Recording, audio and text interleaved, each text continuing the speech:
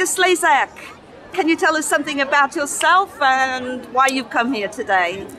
Well, look, I'm an honorary associate professor in philosophy at the university, but I'm here today because I've been a long-standing supporter of the Palestinian cause as a Jew. My parents were survivors of the Holocaust, both of them. My mother and grandmother survived Auschwitz, and I grew up with their stories, and it left me with a strong sense, as we all have, of the horrors that they suffered in the concentration camp and the anti-Semitism. But somehow I must have learned a different lesson from everybody else. Certainly the Holocaust is not an excuse to justify what Israel is doing to the Palestinians, which they do, and it's a disgrace. And I mean, if you know the history of Israel, it's been a shocking, expropriation of Palestinian land. And it started long before even 1948. The horrible ethnic cleansing was only the kind of culmination of what had been the Zionist project since Herzl. They cooked this up in the Balfour Declaration. It was a shocking attempt of the Zionists, with the connivance of the British government and elites, to expropriate the Palestinian land explicitly. They tried to hide it. The Balfour Declaration pretended they were just talking about a Jewish home, but Weizmann himself, back then, it's relevant to say, back then he said in private meetings and in writing, it was intended to be a Jewish state. Now, of course, there were people there. It wasn't a land without people, as was the mythology. Enormous amount of mythology and deceit over the years to disguise what was then and what continues to be the tragedy of the Palestinian people, especially after 1948. And so that was a major catastrophe. 700,000 people were expelled and lots of murders, and 500-odd villages were demolished. Those beautiful old stone, beautifully architectured villages were destroyed, over 500. So it's been a tragic story for which the Jews are basically responsible. It's as simple as that. And if you know that, I guess you can't avoid the responsibility that I said in my speech, the Jews have this phrase during the Second World War. They admired and made heroes of what they called the righteous among the nations. These were the Gentiles, the Christians, who stood up for them, who protected them against their own, religion or their own people. So Jews celebrate the righteous among the nations. And my question is, where are the righteous Jews among the nation? Where are the ones, I know a few, the righteous Jews are the ones that are standing here for the Palestinians. And there are a few around the world. There have been quite a lot. In America, there have been rallies, Jews saying, not in our name. And that's not to overlook the crimes of the Palestinians, especially now in Gaza. There was an atrocity. And I had to say in my speech, one can't ignore that. And I was pleased that the audience, I'm telling them now that their side has not been entirely virtuous, and they responded very well. I appreciate that. And we have to stand up. It's shocking. The Israeli government in the past, the whole occupation, but the Gaza blockade is a crime in international law. It has been now for 16 years. Where's the world? Not a word. And now they're actually openly bragging about committing crimes against international law. They've now shut off all the electricity and the water. It was bad enough before this.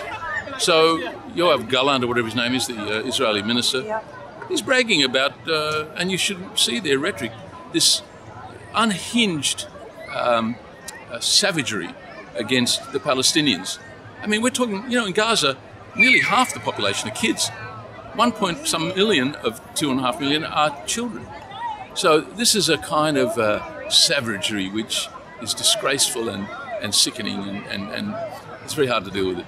The sad thing is that I don't think the Jewish community fully understands this, and so that's my job. I guess all those of us Jews who are here, we're trying hard to push back, and it's not easy. The Jews are, as you can understand, it's a bit like September 11 in America.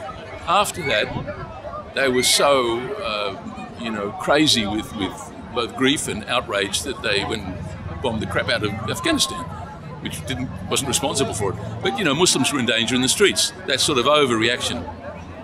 I think the Jewish community now is also livid, unjustifiably, in the sense that we have to deal with the atrocities that the Palestinians did in an appropriate way. And it's not as though it didn't come out of anywhere. It's not like it was unprovoked. They want to say it was unprovoked. But look at the history of Gaza. What do you mean unprovoked? So it's not to excuse it. I have to keep making the point. To understand it, like with September 11, to explain it and understand its causes is not to justify it. I have to say that because we're certainly not doing that. On the contrary, we have to understand where it came from. And it was like September 11. It was blowback. It was how long can you keep people in such dire conditions and what you expect them to passively put up for another 15 years? Of course, it was predictable and shocking, but I use the expression it's not a jailbreak because people in jail are guilty of something, but this is a break from a concentration camp. They're not guilty of anything, and inevitably people will resort to certain ways that we may not be happy with. But I mean, let me put it bluntly: we're to blame. That's a bit harsh, but I think it's correct.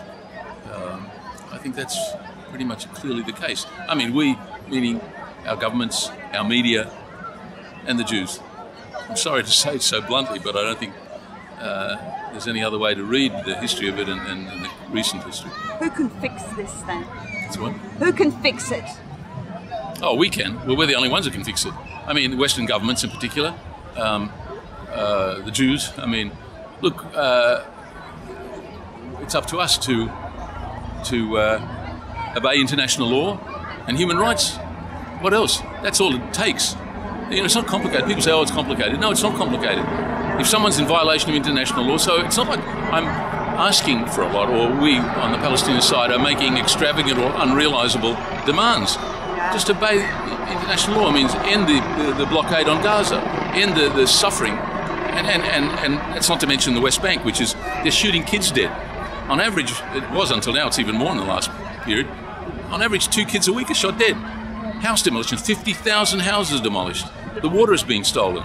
You know, this is what Zionism is all about. So the Jews have a big responsibility here, but they're being aided and abetted by of course, America mainly, and our own governments, and the media. So it's not very complicated to see. And something may change. I mean, we didn't expect South African apartheid to end. And of course, the word apartheid has now been used by 3 of the major human rights organisations. So why are we putting up with it? Why is the world tolerating it? That's the question. Thank you very much, Peter. Are you with that group, Jews Against the Occupation? Well, no, I set up a different group many years ago called Independent Australian Jewish Voices. Okay. That's kind of lapsed in various ways, but there are those of us around that are... I mean, that was actually had a big impact at the time because we had a letter in the newspaper and a lot of signatories. So at the time, it was a good moment when it was during one of these crises, and we got a lot of attention. So that was good. Was that in 2014? No, it was earlier. It was about 2007, I think. Right. And we had a lot of Jewish signatories because they felt the same way. So anyway, that's the history of it.